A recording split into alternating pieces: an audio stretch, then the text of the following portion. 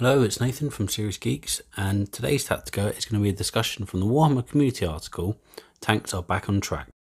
Although the article itself focuses on vehicles, in particular tanks and monsters, there is another little change that I will go into in a minute that is incredibly useful for the entire 40k, and I think is going to make a massive shake-up of how we play the game. Starting with what affects vehicles and tanks in particular from the article, we have a new rule: big guns never tire. A vehicle or monster model can make attacks with ranged weapons even when its unit is within engagement range of enemy units. But the kicker is, it can only make such attacks against enemy units that it is within engagement range of. So, basically, what this rule details is that if a unit is in close combat with a vehicle, that vehicle or monster can shoot said unit in close combat. That's essentially it.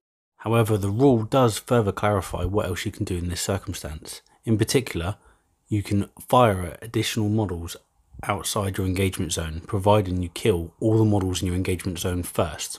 So, if you have, say, a twin-linked heavy bolter and twin-linked las cannons on your Land Raider, you can declare the Land Raider is going to shoot at a tank with its las cannons and the 3 orc models that are in close combat with it using the heavy bolters, hoping that you kill them first. To me, this seems like an essential rule that has been added to monsters and vehicles, simply because the game is going to be a lot more close combat oriented now.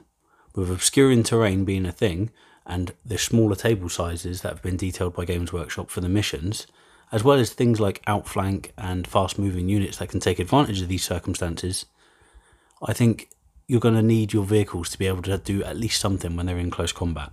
Otherwise, they're going to just disappear from the table. The tactical application of this rule change for 9th edition Warhammer 40,000 is quite profound.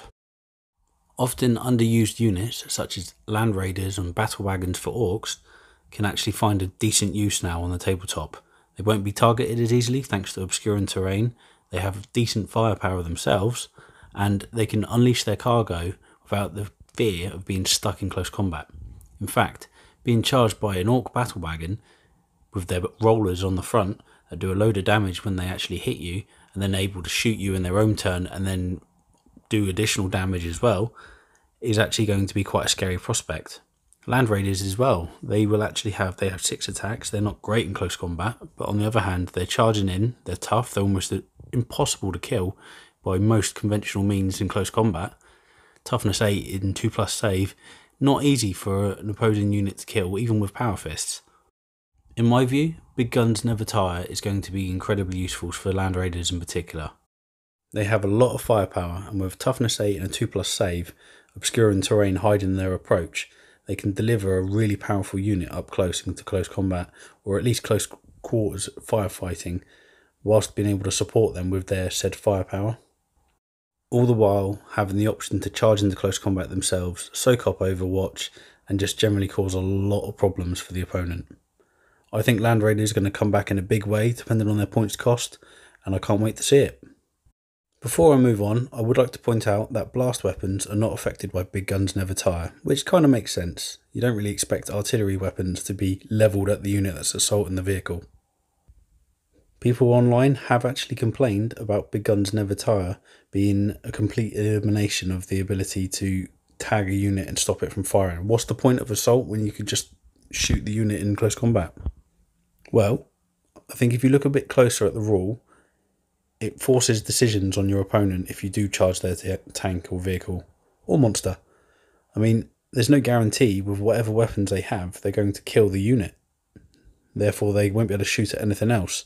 There's also no guarantee that the vehicle or monster you're attacking has weapons suitable for the unit that charged them.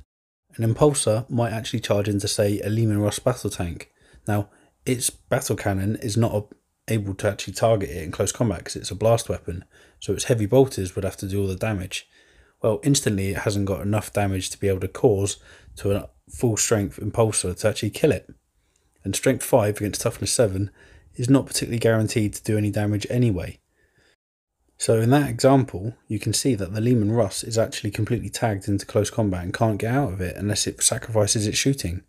So it's not as if the actual game has become simpler and defined by tanks dominating everything. It just means that you'll have to think a little bit harder with what you charge, or what you expect to receive a charge, which I think is very positive for the game. The very next change in the article was a change to the heavy rules. Now it will only affect infantry squads. So as you can probably imagine, the first thing that everyone thinks of here is vehicles and monsters, but also this is going to affect things like biker units, attack bikes in particular, which are going to receive a huge buff from this. One of the biggest bugbears in 8th edition was how heavy affected all units universally. Vehicles in particular became a unit that would just sit there firing rather than careening around the table, which is kind of what you expect from a battle tank anyway. So what does this change in particular mean for 40k? Well, I think it's going to really affect people's army lists. People are going to look at units again that they never considered, such as land speeders and attack bikes. Vehicles like Eldari Wave Serpents and Falcons can actually use their transport capacity as well as shooting and not be diminished for it. Therefore, it's going to open up avenues for other aspects of tactical play. Invariably, with lots of movement around the table, we're going to have units meeting each other in closer ranges than what they were before, which again I think is a very positive change. It means that units are going to have to get up close because of the way that objectives are placed and because of obscuring terrain. There's going to be close combat action, there's going to be close combat firepower, short ranged shooting is going to be a thing again, and I think that's just positive for the game. I mean, if your Tau or Astra Militarum army was sweeping all before it because you were just sat there not moving, not assaulting, not even using the psychic phase and just shooting, that's not fun. I'm afraid you may have got some enjoyment out of it, but the vast majority of people won't. And the vast majority of people won't enjoy playing it as well. And then you'll lose opponents. Rolling dice at models and then taking them off the table without any avenue of changing what can be done about it is not fun.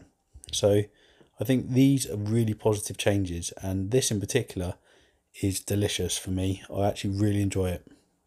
But then I'm an Ultramarines player, so I get at least 2 turns with my tactical squads, my Devastator squads, etc., being able to move forward with their heavy weapons and take the benefit of not having a -1 to hit. But that's an Ultramarines thing, I won't go into that. Someone pointed out to me quite astutely that Ghazghkull Thraka is a monster, which means he can shoot in close combat with his Assault 12 weapon, which is actually kind of scary, and it means that he won't be very easily clogged up by, say, a horde of guardsmen or termagants or whatever. Likewise, Guilliman is also a monster, which means that he can shoot 6 shots at strength 6, AP -1 and damage 2 into close combat, which is very powerful, because you've got to consider that he's already hitting you with his Emperor's Sword or his Hand of Dominion.